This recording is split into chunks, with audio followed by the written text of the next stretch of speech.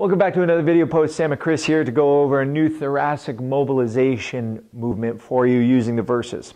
Chris is going to have the verses attached at a high point, and he's going to stand at a kind of a lateral position adjacent to the attachment, and he's going to hold on with his left hand with the verses right by his hip, and his feet are going to be a little bit more narrow than hip width apart, toes pointing that way, and his right arm straight up overhead. Okay, he's going to start here and he's going to do a rotation with that right arm and opening up the chest, leading with the chest and the arm going along with it, and then coming back around to the starting position. Each time he's only going to what his limiting range of motion is here.